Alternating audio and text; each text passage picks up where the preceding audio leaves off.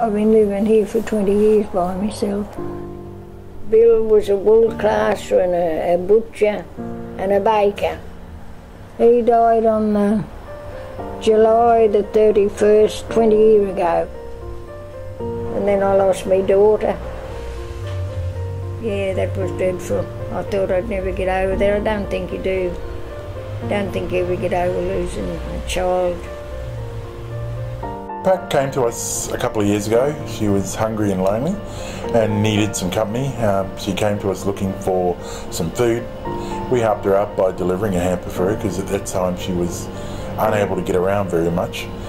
Some of our visits aren't just about going along and giving her a hand or taking some food to her. They're just about sitting down, having a cup of coffee and having a chat. Every person coming through our door is important to us. In terms of our Red Bag program, a lot of our clients live in isolation. They don't have the experience that many people have of a Christmas party with friends and family, sitting around a tree, passing presents around. And if they did have that experience, it was many, many years ago. If you give $35 or some donations of food for your Red Bags, this Red Bag is going to help a family or an individual get through Christmas this year. She came up to see me with a hamper. Oh, brought me lots of things like tinned food and little puddings, little Christmas puddings. Lots of goodies. They made my year, it was a good year.